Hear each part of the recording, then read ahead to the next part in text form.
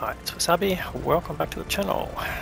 Got a battle on the Malinotka map with Fury from one of our clan and his platoon with Lion Balls, and they're both in the Doom Turtles, the T95. It's a standard battle, so standard 15-minute game.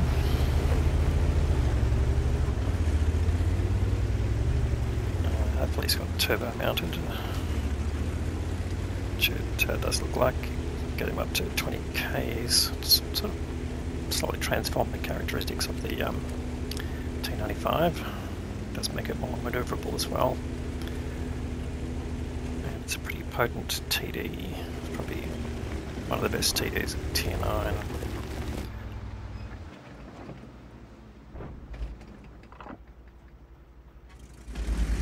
Just stop temporarily looking for potential early targets, but nothing really showing up at the moment. I mean, things are spotted, but all behind cover.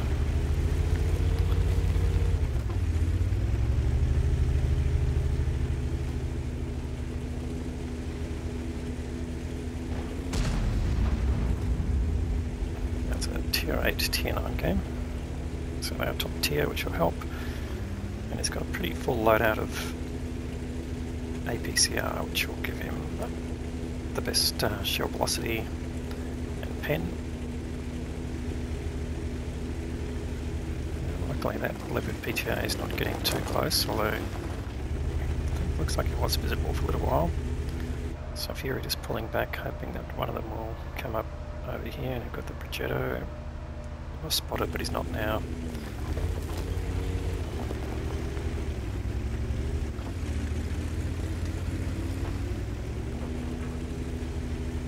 Looks like his team's made a pretty full push to the hill.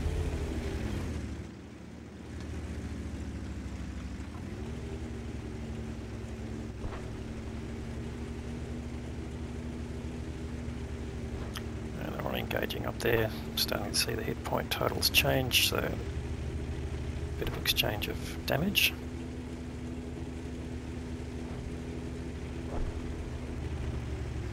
It looks like the enemy's lost their first tank.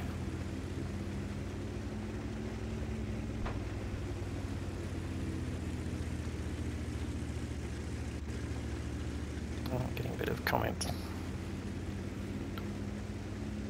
in the chat.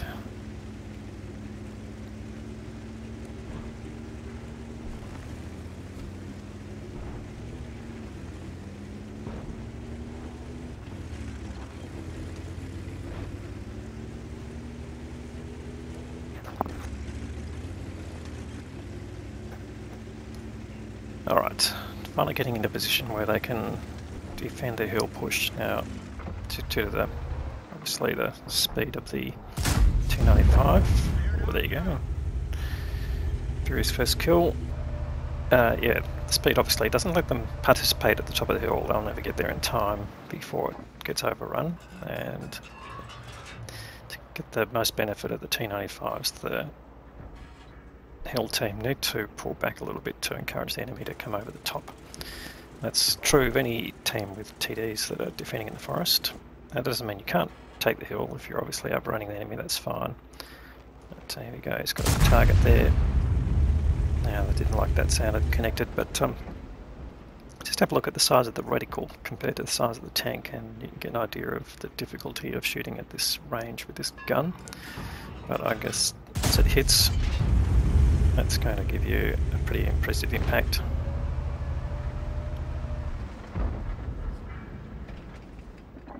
Alright, it's got a Chieftain P there. Nicely full health. And it gets a nice hit on it.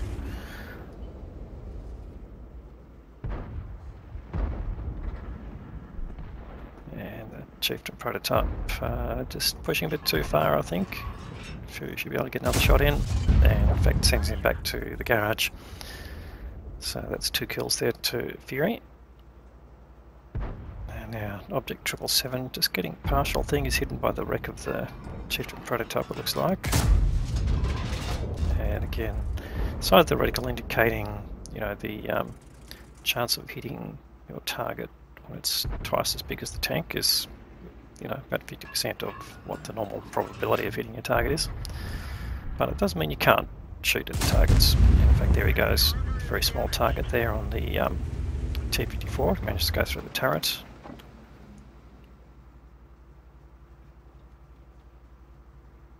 And he's got the 777 lined up, but no better choice there with the Shrek.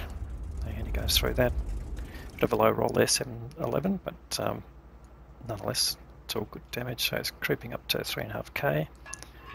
Needs to punish this 777 for pushing forward. In fact, there he goes, gets a first hit in there. So steady accumulation of damage here.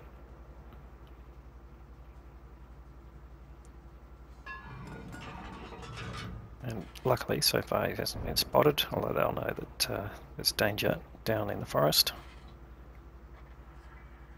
So it looks like they're being relatively careful. Just notice on the mini-map there, the Leopard PTA just creeping up further forward.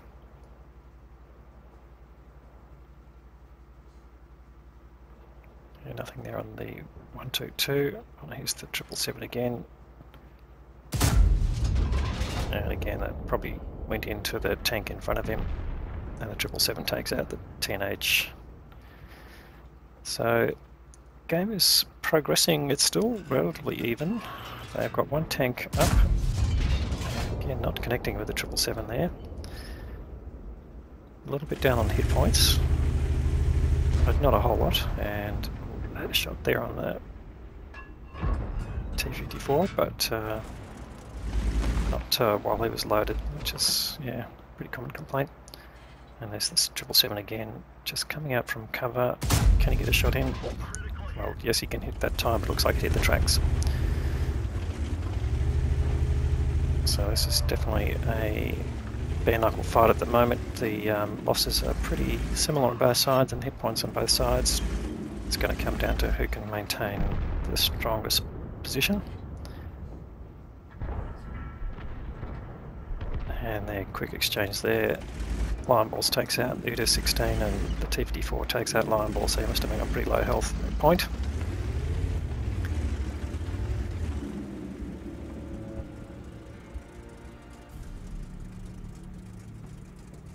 And so Bree's still the same, or just missed a shot there on the 777. Had him lined up, but he just moved across the field of view before he could shoot. So the enemy's starting to push in. And that was EBR Assassin in the pattern there, just got taken out. And he finally gets a shot on the PTA and ammo wrecks him, so full value there. Very nice, and that takes him to 5k. So still one tank down, but they got a slight lead in hit points, and so again it's pretty line ball at the moment, and this could go either way. Now we've just got 7 minutes to go, but the enemy looks like they're pretty convinced they need to push in, which is a good thing. It's only a good thing if you've got more than one gun defending here. So he's got a T-44 down low, Concept 1B's also pulled down low. So that's leaving Fear in a fairly exposed position. BZ-166 has stayed down at that G1 area most of the game, but looks like he's been doing some work. No, actually hasn't got a kill. I thought he had one, but anyway, looks like Caliban pushing up there too.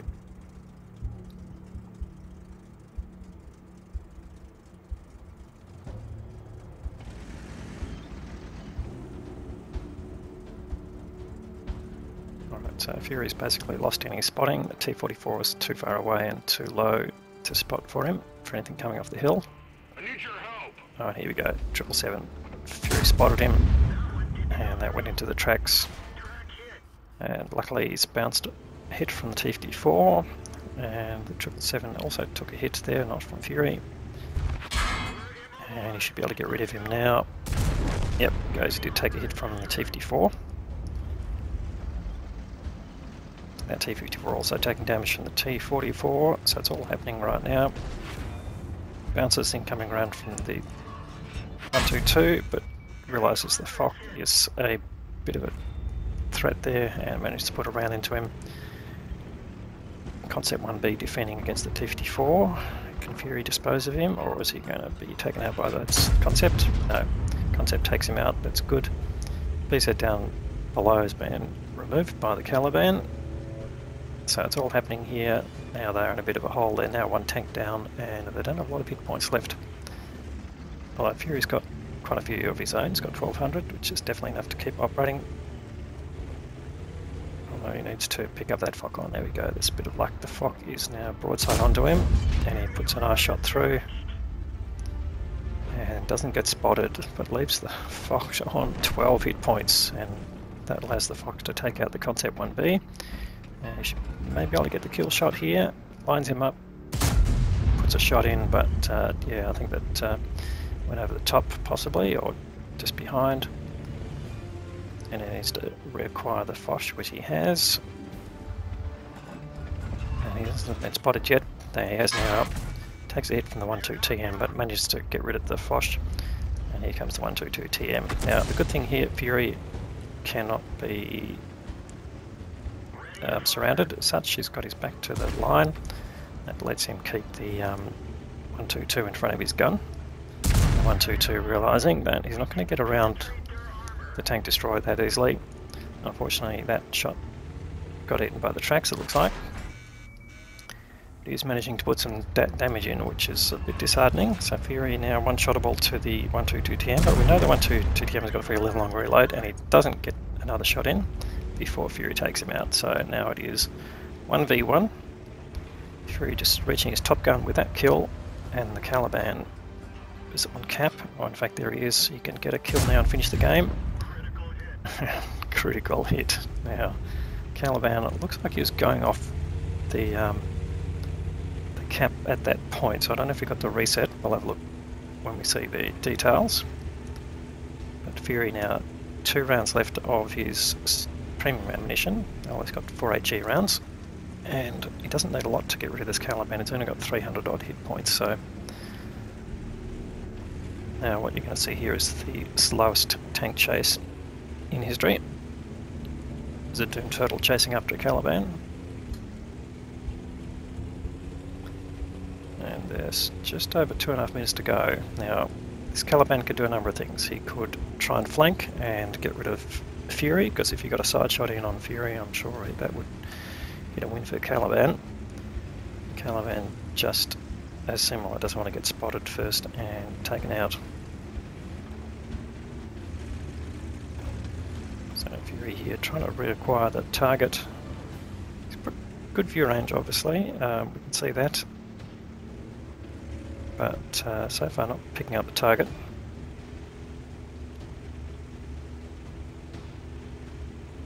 And of course this is all about picking up your target before he picks up you. So not much more to do. He can rush over to the enemy base. Won't be able to cap in time. By the time he gets there it will be below 1 minute 30, that is for sure. So no chance to cap. Really needs this Caliban to play and try and engage. It's the only chance for a win here.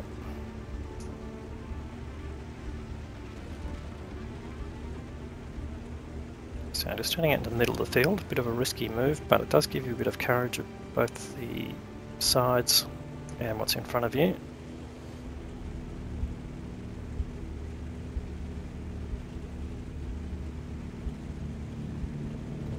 And people just pointing out the last spot where the Caliban hit before. Oh no, that's his last known position on the map as well. So can he be spotted? That's the question. Now in the last minute, clock is ticking. Just needs to spot. Oh, and he has been spotted. Can he get the kill? Swings around. Can't really wait to aim in. Yes, he can a little bit. Caliban not knowing where he's being spotted from, and that's at the kill. 45 seconds to go, and that's the win. Alright, we've got the details here now. So just under 7.6k of his own damage and another 700 of assisted. So it's over 8k of combined, 7 kills, and that's given him the Top Gun award and the High Caliber award and the Ace Tanker Mastery badge there. So let's have a look at the team score.